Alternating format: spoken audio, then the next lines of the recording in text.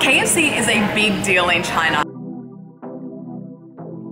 It was the first Western fast food chain to set up shop here in China, and as of now, it is China's biggest, largest restaurant chain. It's huge. In the past few years, China has been the place where KFC comes to test its ideas. For example, a robot-run restaurant in Shanghai, facial recognition ordering kiosks, as well as a lot of innovative menu items. Who could forget the chizza, which is the chicken pizza, or the infamous chicken taco? And actually, funniest thing, as I was on the subway to come here today, there was a huge advertisement for a chicken burger, which is basically a burger nestled between two pieces of chicken. So healthy. Oh, and by the way, here in China, Colonel Sanders is played by a 20-year-old Chinese superstar. His name is Luhan. He is like the ultimate Chinese heartthrob, or 小鲜肉. You may be wondering, what is a 小鲜肉? Well, I'm here to hit you with some knowledge. 小 means little or young. 鲜 means fresh. And 肉 means meat. So young, fresh meat. Still don't get what I mean? Okay, a Google search should further clarify things. Let's do a little image search, and yeah, these are all prime examples of 小鲜肉.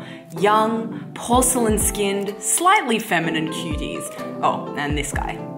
So yeah, out with the old and in with the Luhan. It's definitely not a brand that's resting on its laurels. It's always being innovative, and there's always something new coming out of KFC. And now KFC is taking active steps to stay relevant in the increasingly fitness and health conscious Chinese community. And that is what brings me here today. Today I've come here to KPRO, which is KFC's new healthy spin-off restaurant here in Shanghai. And it's basically what you'd get if you made it a KFC with a salad bar. It's like healthy KFC. And the funniest thing about this particular KPRO is it's right next door to an original KFC. So healthy, unhealthy, you can take your pick. Okay, let's go check it out. So here at KPRO, you do your ordering on big self-service screens at the front of the store because, you know, who actually likes human interaction? Okay, so you've got like paninis, salads. What else do we have here? Beautiful like little drinks. Oh, that looks nice. Oh, is that sweet potato fries? Yes, please. So it seems they've replaced the burger with a panini, and yeah, you've got all these different salads that actually look super delicious.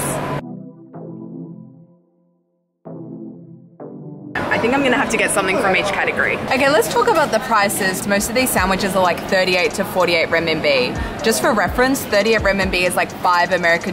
So while it may be a little bit more expensive than the original KFC, it's still like really good prices. I think I'm gonna go for a salad for my main today, and it's actually really hard to choose what I want.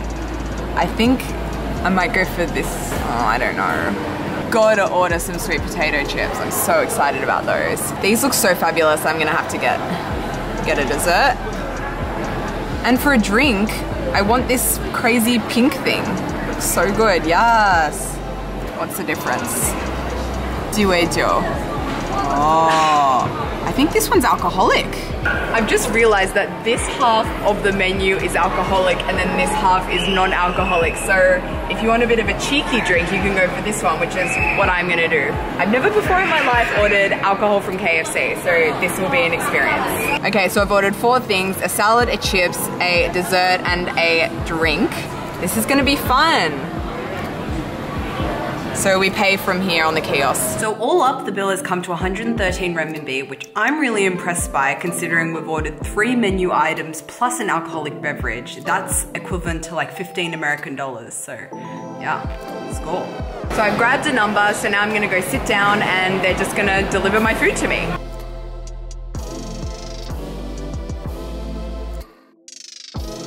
So while I'm waiting for my food, let's just talk about this decor here. It's very modern, industrial chic. It's definitely the kind of place I'd like to sit down and eat a salad. It's got this more of a green color scheme, I guess, to indicate some kind of healthiness. And interestingly, there is not a Colonel Sanders or Luhan in sight. I guess he'd be appalled. What happened to my good old fried chicken? That's so funny. There's a guy that's bought KFC from next door and has come here to eat it. I guess he enjoys the industrial chic like I do.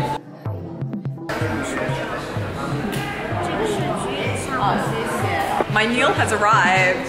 And unfortunately, the drink that I got was sold out, but they've brought me another one, which looks also very nice. It also has alcohol in it, so that's very strong. That's so cute. A lady just came over and asked me if I'd like them to bring my ice cream now or later. So thoughtful. First impressions, these sweet potato chips are decent.